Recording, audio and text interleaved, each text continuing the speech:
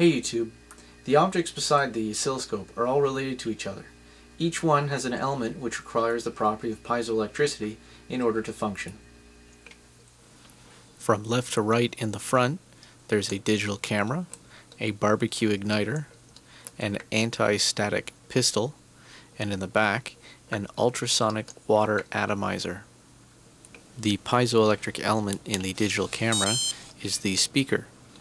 You may recognize the harsh square wave beeping noise it makes from cheap video games, digital watches, or electronic singing birthday cards.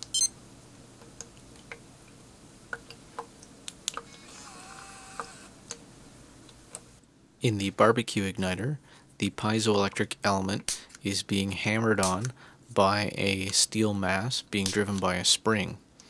This causes a large voltage to develop across the piezoelectric element, which causes a spark used to ignite the gas in a barbecue. The piezoelectric element in the anti-static pistol is similar to that of the one inside the barbecue igniter. The difference is the element inside the anti-static pistol endures a very prolonged strain instead of a sharp impact. During this prolonged strain, one half of the crystal is connected to your hand through the handle, and the other half is connected to a needle in the tip of the pistol. This needle sprays charge, alternately positive and negative, onto the surface which you are trying to neutralize. The piezoelectric element in the ultrasonic humidifier is very similar to the speaker inside the digital camera. A high-frequency electric charge is applied to the piezoelectric element, causing it to change shape. This vibrates the water so quickly that it atomizes. Of these four objects, the barbecue igniter presents the easiest way to demonstrate piezoelectricity in a more visual way. The parts of the barbecue igniter from left to right are the output terminal, the piezoelectric crystal, the anvil, the return spring, the hammer, the drive spring, and the button. When the button is depressed, it releases the hammer, which smashes into the anvil, transferring the stress into the piezoelectric crystal. This crystal gets compressed, causing a charge to build up on the output terminal and the anvil. The output from the anvil is transferred to a small wire on the outside of the case. Here I've taken the piezoelectric element from the barbecue igniter and hooked it up to my oscilloscope. The vertical scale is set to 100 millivolts per division.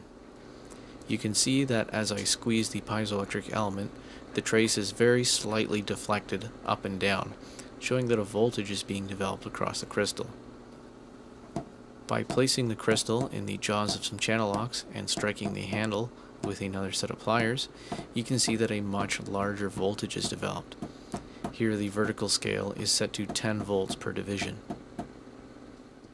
The piezoelectric crystal is made of atoms who individually carry a positive or negative electric charge.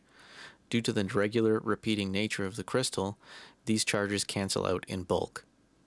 When the piezoelectric crystal is squeezed, the regular lattice shape is slightly deformed. This causes some of the positive and negatively charged atoms to be pushed around. They remain in their regular crystalline structure, but the charges are no longer symmetrical and no longer cancel out. These small imbalances of charge add up across the length of the crystal and result in a high voltage electric charge found at either end. In piezoelectric speakers and transducers, the opposite effect happens. A high voltage electric charge is applied to the crystal, causing the lattice shape inside the crystal to slightly deform. These small deformations add up over the length of the crystal, resulting in a very large and powerful deformation. This is what allows the atomizer to work and the speaker in the digital camera. I hope you found this video interesting. If you'd like to see more like this, check out my channel. Thanks for watching.